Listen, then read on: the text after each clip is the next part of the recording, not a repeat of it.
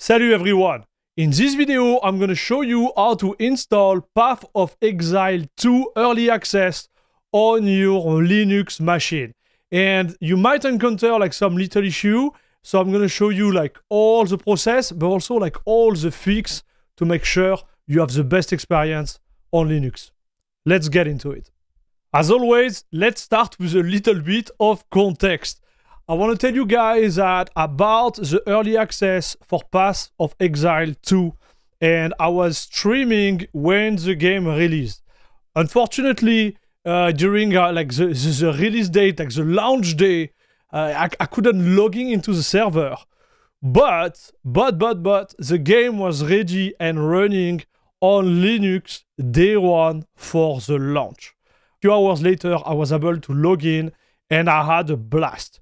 However, I do believe that for someone who might come from Windows or even like a Linux user, it might be a little bit complicated to fix certain issue, but also just install the game if, for example, like you have the game only on the game launcher from GGG and not on Steam. The way I'm going to show you everything here is like I'm going to cover how to install the game through the GGG Launcher. You will see it's pretty straightforward. Then I'm going to show you how to install it on Steam. Like it's finger in the nose. And just in case like you didn't do it earlier, I'm going to also show you how to link your account, for example, like your GGG account, your Path of Exile account, like original account to Steam for just like having like the easy approach when it comes to playing on Linux. And then I'm going to show you how to fix and potentially like optimize the way you play on both NVIDIA and AMD. That's the plan for the video, so just sit, grab some popcorn, and don't forget to subscribe to my channel and put a thumbs up right away, like that we are straight on this. I count on you guys. So let's start with the install of the GGG Launcher. I'm going to call it like that. I think this is the right way, GGG Launcher. This launcher is the one which is provided by Path of Exile website, the one I'm on right now. And what you need to do, you need to sign in. And when you sign in, you're going to have access to the download part. So you just click on download now on the top left here. You will have the link to actually download the installer. And this is really important. And as I mentioned earlier, you can also access it through Steam and Epic Game. So my choice of game launcher on Linux for this specific game is Heroic. And to be fair, it's always been Heroic for the last like year and a half, because I really like the way you can play with it and switch from Wine and Proton. So I know some of you guys in the comment are going to be like, hey, you are not supposed to do that.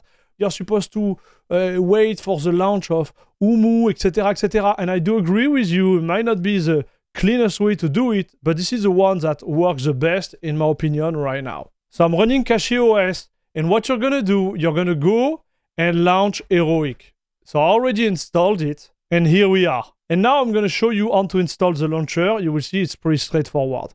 So what you're going to do, you're going to go in Heroic, you're going to click on Add Game, and then you're going to type Path of Exile 2.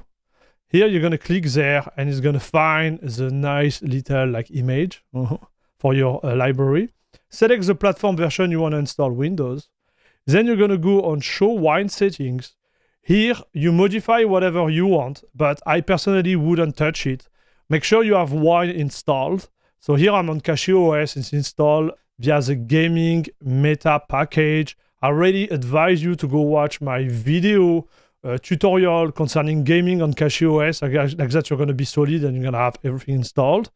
Here you can switch the path. I'm gonna let it like that because it's pretty clear to me. But you can put whatever path you want here. And the trick, which is super important, is then first you need to run the installer first.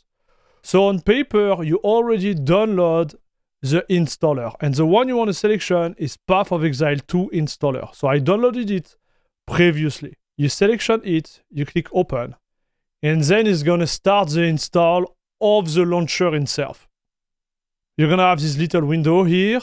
You agree, okay. The option is just to show you what it's going to install here. There is nothing to change. And then you click on install. Boom, it's done.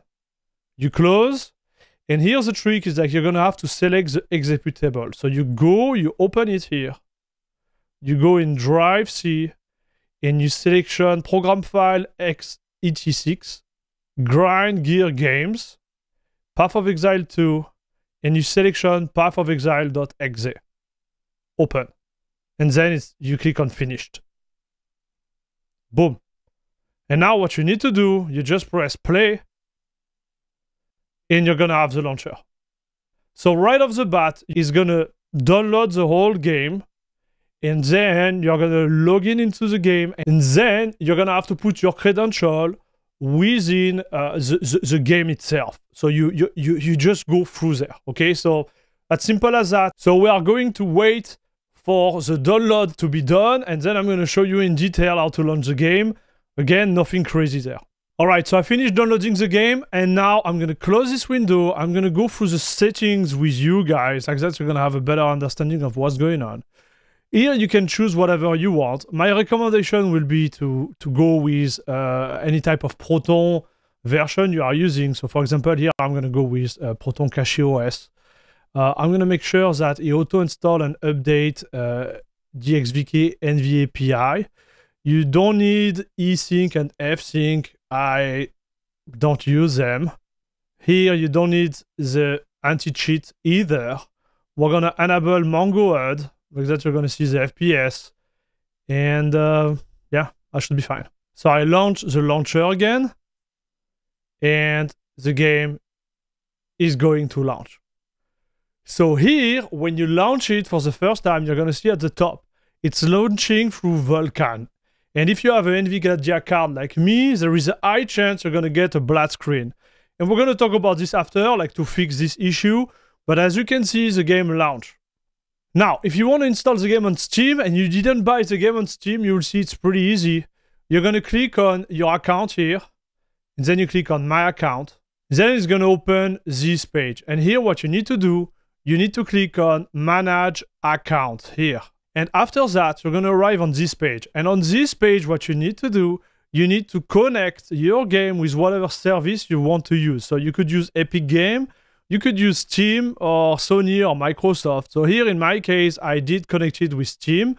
You click on that, it's gonna ask you your permission, ask you to log in Steam, and then you're gonna have the game also available on Steam. Now, to install the game on Steam, it's pretty straightforward. You go on your game list, you go on it, you click on install, and it should be fine. To launch the game itself, you don't need any launch option as we speak.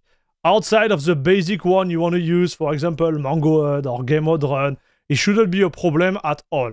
Now, when you launch the game, you're gonna have exactly the same issue as if you were launching the game through the launcher on Heroic. So here, what you need to do, you need to open a new terminal, and I'm gonna give you a trick. So I'm gonna make it bigger here for you guys. And I'm gonna put the link of the command in the description below. You need to type this command here, and it's going to find all the different PoE2 production config file you need to edit to make the game launch. So if you are using an NVIDIA card, I'm going to show you how to do that. So you go and you edit the one you need. So for example, this one is the one related to my Heroic game launcher, and this one is the one related to my Steam application. So on paper, you should have only one because you didn't have to install on both launchers there like I did for the purpose of this video. So we're gonna look at the one for Steam, for example. Well, what you need to do, you just need to edit it. So here you're gonna do and type nano, copy and paste this one. So I don't think it's gonna work because there is space there. So here is what we're gonna do. Remove that. My games, Path of Exile 2, and then PoE2, sorry, underscore production, underscore config.ini. Okay, so you just have to redo it this way. Here you're gonna tap enter. And the line you want to move and change is this one here. Renderer type DirectX 12. So if you are using an NVIDIA card and you have a black screen, you want to make sure you set that up to DirectX 12. And even if you don't experience any type of issue with Vulkan, with NVIDIA, I would recommend to use DirectX 12 on Linux. I know it sounds crazy, but I noticed that with Vulkan, at least on my machine, I had VSync force no matter what. Using DirectX 12, it kind of like remove VSync and the game works. So here, normally you should have something like that, like a Vulkan. Okay. And what you do, you remove it and you type DirectX 12, you save, Control O, and you exit. Game over. Now the game is gonna launch. And to prove you my point, I'm gonna do it through Heroic there. So same thing here, nano, copy and paste the path. And what you're gonna do here, I'm gonna go back and make sure the path is all right. So obviously it's not, so enter. And you will see here it's gonna be Vulkan. So that's why it was bugging. Then we're gonna change it to DirectX 12, save. Now what I'm gonna do, I'm gonna relaunch Heroic just to show you. And the game is gonna launch, no issue at all. This is just awesome. Boom, 360 FPS on the loading. We got the sound, everything works. So I think he's gonna play the demo here. Try to see if I can. No, I can't. Okay, well.